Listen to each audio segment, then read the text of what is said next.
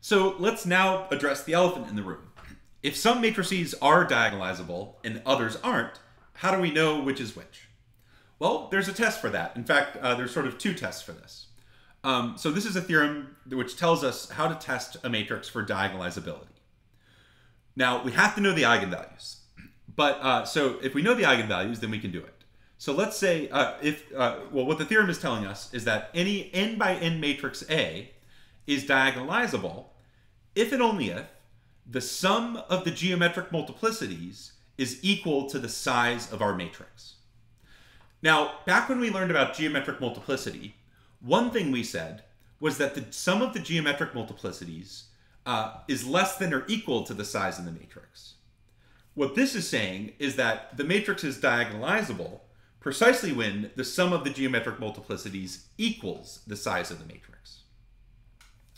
An equivalent way to say this is that is by requiring each eigenvalue to have geometric multiplicity equal to its algebraic multiplicity. Remember that the sum of the algebraic multiplicities always equals the size of the matrix, and the geometric multiplicity of any eigenvalue can never exceed the algebraic multiplicity. So the only way for the geometric multiplicities to sum to equal the size of the matrix is for each one individually to equal its the corresponding algebraic multiplicity. So let's see this theorem in action. Whoops. So here we have a specific 3 by 3 matrix, and someone is giving us the eigenvalues. The eigenvalues are -2 and 9. In fact, they're also giving us bases for the eigenspaces. The eigenspace of A, where lambda equals -2, is spanned by the single vector 1, 0, -1. And the eigenspace of A for lambda equals 9 is spanned by the single vector 0, 1, -1. Well, what is this information telling us? Well, if the eigenspace of A for lambda equals -2 is spanned by just this one vector, that's telling us that the dimension of this eigenspace is 1, which is the same thing as the geometric multiplicity. So the geometric multiplicity of lambda equals -2 for this matrix as an eigenvalue is equal to 1. And the same goes for the second eigenspace. For lambda equals 9, the eigenspace is spanned by one vector. And so that also tells me that the geometric multiplicity of 9 is equal to 1. Well, those are the only two eigenvalues here.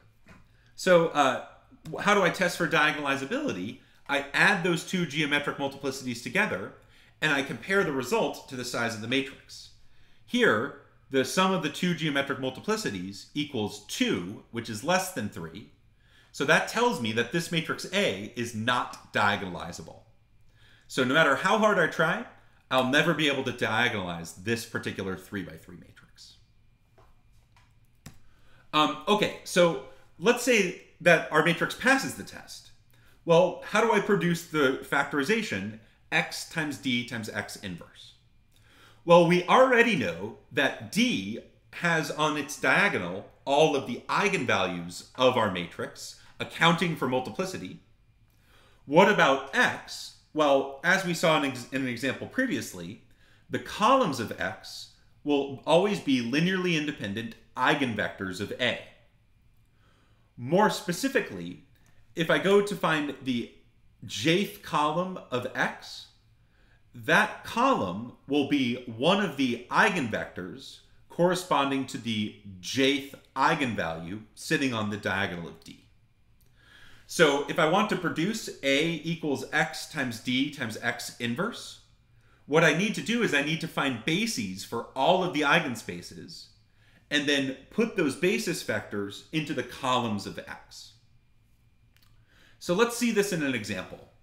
So here we have a 3 by 3 matrix A, and this matrix is diagonalizable, and in fact, it diagonalizes as x times d times x inverse, where x is unknown here, but we're told that D is the diagonal matrix where the diagonal entries are 3, 3, and 8.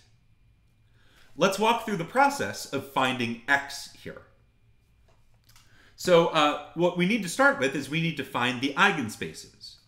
Well, the eigenvalues of A are 3 and 8 because those are the distinct diagonal entries of D. we can then go to our matrix A and find bases for our eigenspaces. For lambda equals 3, we're finding that our basis for the eigenspace is given by the vector 1, 0, negative 1 and 0, 1, 1. For lambda equals 8, we get one basis vector for this eigenspace, and that's the vector 1, 1, negative 1. So what do we do with this information? Well, the eigenvectors that we've produced as bases for these two eigenspaces can be used to construct the columns of this unknown matrix X. First, we have our first eigenvector, or our first basis vector of the eigenspace for lambda equals 3. That becomes our first column of X. Then we have our next basis vector for the eigenspace where lambda equals 3. That becomes our next column of X.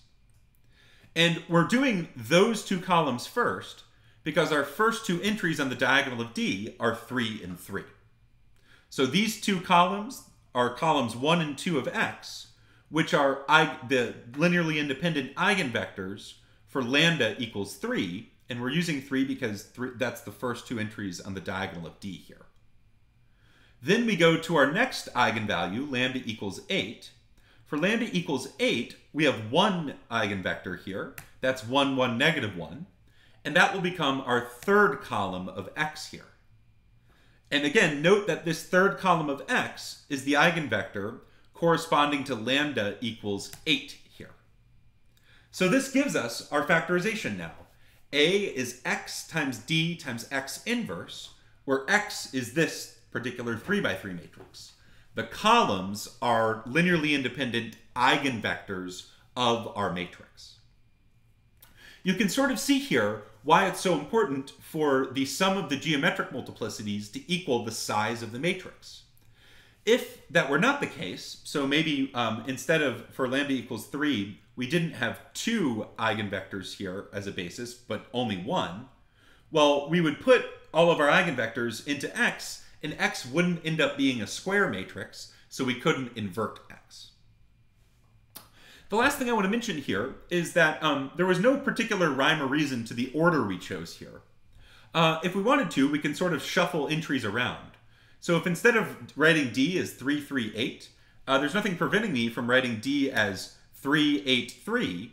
But if I were to do that, I would have to adjust the ordering of the columns of X. So the first column of X needs to be one of the eigenvectors for lambda equals 3. The second column needs to be one of the eigenvectors for lambda equals 8. And the third column would have to be one of the eigenvectors for lambda equals 3, the other one. If I wanted to, I can change D again. I could write 8 on the diagonal entry first, and then 3 and 3. That's fine, but if I do that, I need to adjust the columns of X. The first column needs to be an eigenvector for lambda equals 8.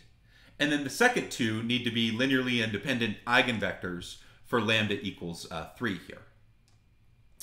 And of course, if I wanted to, I could switch those last two columns around while keeping the 3's as the last two entries of the diagonal here, because those are still linearly independent eigenvectors for A, where lambda equals 3. So we have freedom to choose the ordering on the diagonal of D, as long as we also change the ordering of the columns of X. All of those choices give us a valid factorization, A equals X times D times X inverse.